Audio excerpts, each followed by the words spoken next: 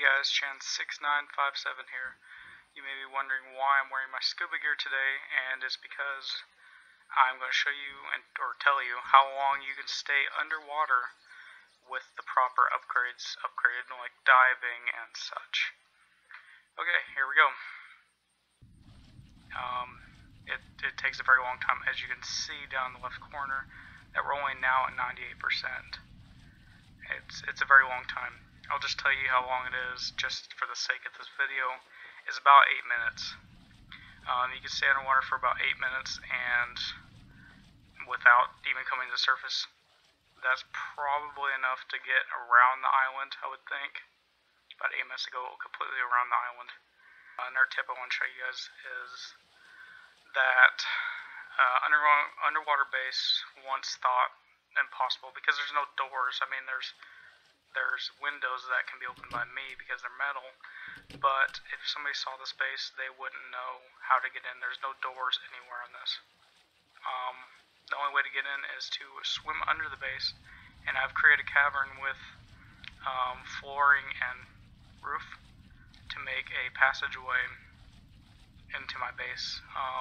Unless your skills for swimming are all the way up, unless they're all the way up, you aren't going to be able to get into the base, and if you are, I can obviously hear, as you can tell, you can obviously hear people swimming.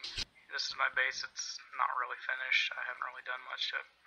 But a bug, I mean, not so much a bug, but just something that doesn't look very good in the game is this. You put your secondary sized guns on the rack, and they don't hang all the way. So I think Nelson should really center them so it hangs on the stock, and the barrel of the gun hang on the rack, not the grip. Same with the Viper and the Honey Badger. Another thing I don't really care for is that the display cases don't tip or tilt the item that was placed in so it displays it. It's kind of laying down, and you can't really see it all that well. Because if I wanted it to show, I would want it standing vertical or at a little bit of a tilt just to be able to see it. Something standing like this, and I put it in there and it's laying down. I don't really like that, but whatever. Another glitch I wanted to go over was this. If you get the shutters in the window, and if you're standing in the window and press and close them, you will bounce up and down. Let's see if I can do that. Of course, I would fall out of my own window when I'm trying to do something.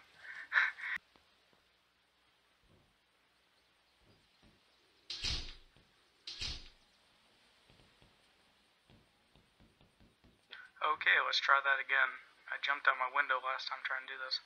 If you stand in your own window and you have these shutters and you close the window while you're in it, you will bounce like this. Come on, Nelson. I mean, it's a simple fix. It's something that should be taken care of. I mean, I'm bouncing. Okay. That was just something I wanted to say and kind of just put it out there. See if any of you guys had that problem, and see if we can bring it to the forefront and get it fixed. Just to make this game the most beautiful game it can be.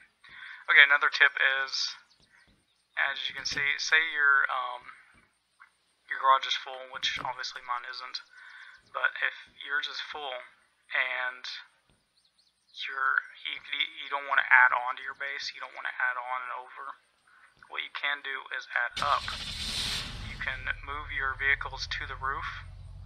All it takes is two of the large metal siding, and you can essentially build a ramp to ramp your vehicles onto the roof for storage. And I just thought about this not long after. As you can see, I'm on the roof. I could store my cars up here. I could just build another ramp or go down the same ramp and just drive them down. And drive them to land and whatever the heck I want to do. Okay, another thing I wanted to show you was a lot of people are using the oil derricks now in their base so they can have more fuel, since there is a limited amount of fuel around now. There's a limited supply of fuel. But what you can do is, say you build a base like this one, which is sloped, and the ground is sloped, and your base goes out. Can't really see it from this angle, but mine is sloped towards the beach and raised off the ground, as you can see. That one right there needs to go back because I don't need those. As you can see, it's taller than me.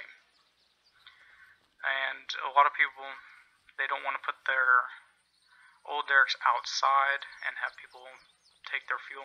So what you can do is you build a base like this, and you can take away some of the center flooring and place your oil derricks in the center here. So you can still get fuel, and then you can have it all enclosed in this base and still have flooring, so people can just, you know, like if this wasn't here, you couldn't just go and crawl under and then take the fuel. But another interesting thing is,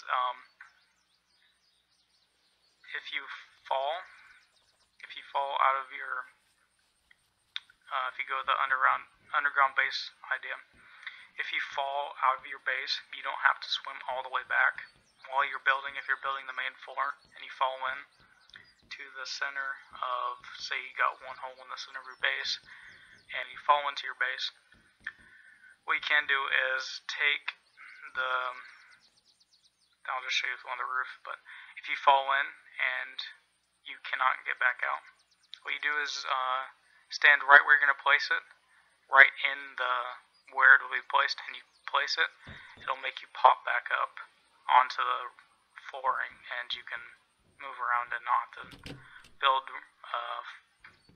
a ramp all the way back to your base, or go to your door or anything like that, and you can just build up. Okay guys, that's what I wanted to show you, and thanks for watching, and like, subscribe, comment, anything you guys want to do. See ya.